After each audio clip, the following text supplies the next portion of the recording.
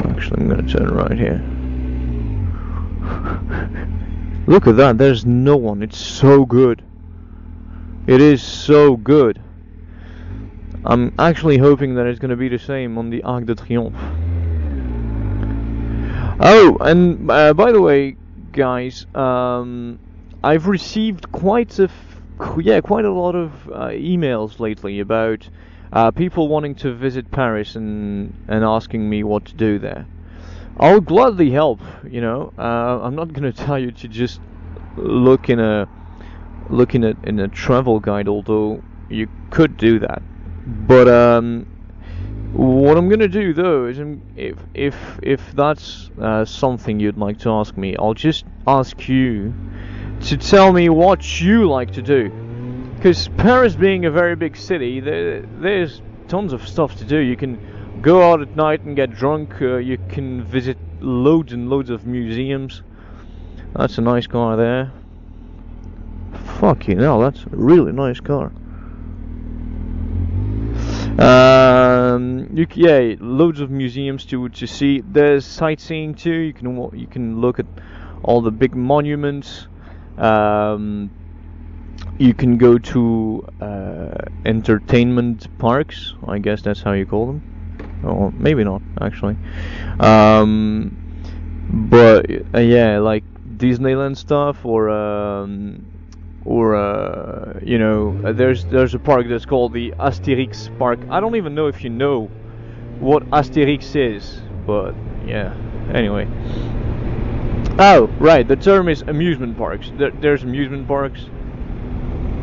And there's a very good museum that I recommend to any vlogger out there, because I know you like technology and science and physics and anything that has an engine like I do. And if you're going to Paris in June, don't forget that there's the Le Bourget Air Show, which is a very, very, very big air show, very impressive airplanes all the time. And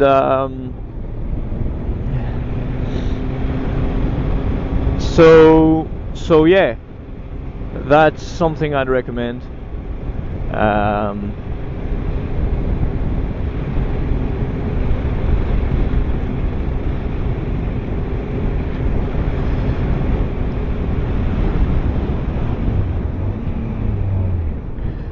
So that's, and yeah, right in front of us, actually, you can see the Arc de Triomphe.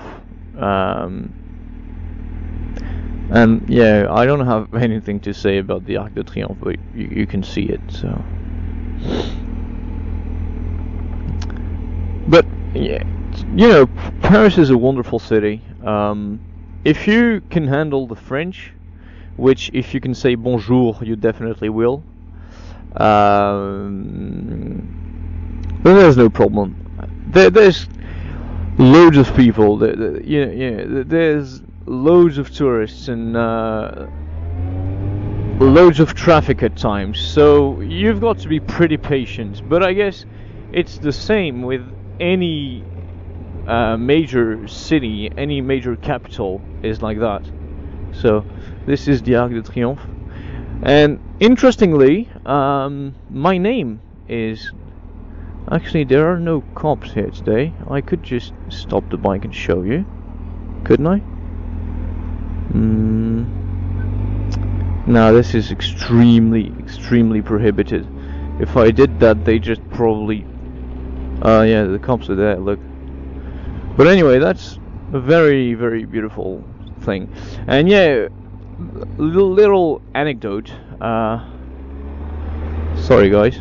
Little anecdote. My family name is actually under there, because a long time ago we suspect that my great grandfather fought with the Napoleon troops, and those are the Champs-Élysées people. Yeah, and so The names of the generals and all that are under the Arc de Triomphe. So we think, well, my family thinks anyway, that the name could have something to do with our ancestors, but we're not quite right. We're not quite sure about it. And so this is the Champs-Élysées. This is like the main artery of tourism in Paris, because at one end you have La Concorde, which is where they killed King Louis the 16th during the Revolution. They, beheaded the guy, which, well, is kind of how do you call it? Yeah, gory. And on the other side there's the Arc de Triomphe, and on this avenue you'll find lots of shops and lots of stuff to do, lots of restaurants. But the thing is though about this avenue is that it's very expensive. So like if you want to eat really good French food, like bistro food, which is the equivalent to the English pub food, but we would have, instead of having pubs, we would have things called bistro. And I'm sorry guys, don't get me wrong, I really love English pub food. I'd do anything for a burger and a pint at any time of the day. But I'll just say this, and I know you're conscious of it, so I know I'm preaching to the choir, but the French bistro food is a lot more refined than English pub food. I'm not saying it's better, but I'm saying it's refined. It's prepared with, I think, more expertise, probably. Look at this fucking guy doing 90 kilometers an hour on the... Well, shit, cops.